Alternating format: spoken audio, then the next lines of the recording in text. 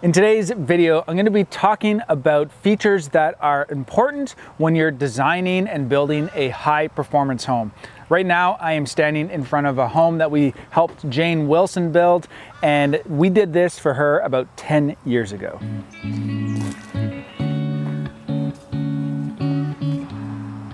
Behind me here is the south-facing wall. So orientation is extremely important when you're doing a high-performance home.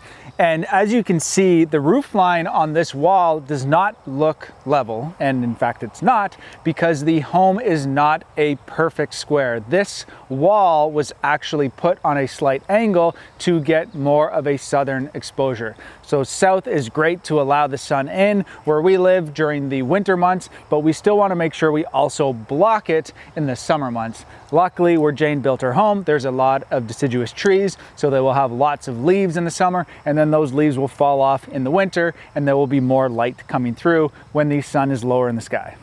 You'll also notice that there's no windows on the north side of this design and minimal windows on the east and west, because you can't control shading on the east and west where the sun rises and sets.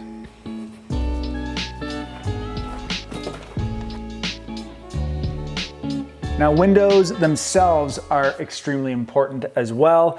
And this is the south wall that we're looking at here. So on your south-facing windows, you may want to change the what's called solar heat gain coefficient, or SHGC for short, and that would allow more heat or block heat depending on what that number is. You're going to want to work with your window manufacturer on that, but you're also 100% going to want a triple glazed window for performance. And you need to make sure that that triple glazed window is in a larger frame. If the window manufacturer puts a triple glazed window into a double glazed frame, which means that there's less space between the glass, that will actually perform worse than just a standard double glazed window.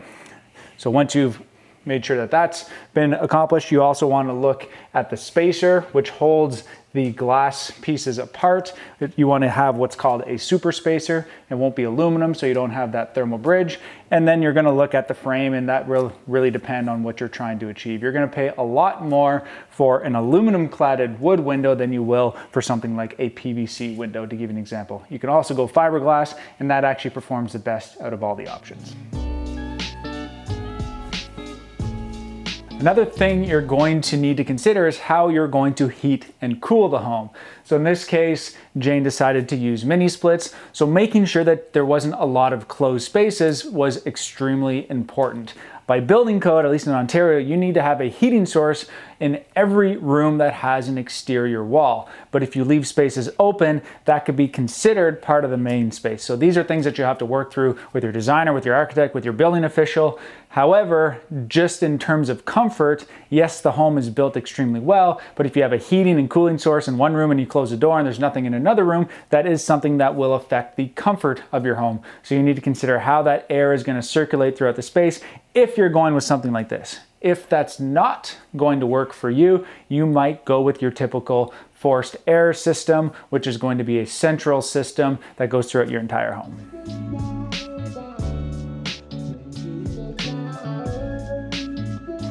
And the last thing you want to make sure you do for a high performance home is build it as airtight as possible. This home we got down to less than 0.5 ACH, and when you do that, you need to make sure you install a fresh air system, which is an HRV or an ERV. This here is an ERV, and we do that in our climate because of the dry winters and because of the humid summers. That means this can run 24/7 without stopping, no matter what time of year it is.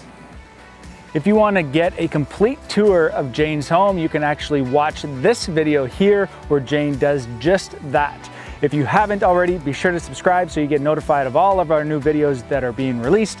Until next time, I'm Casey Gray, and remember to live consciously.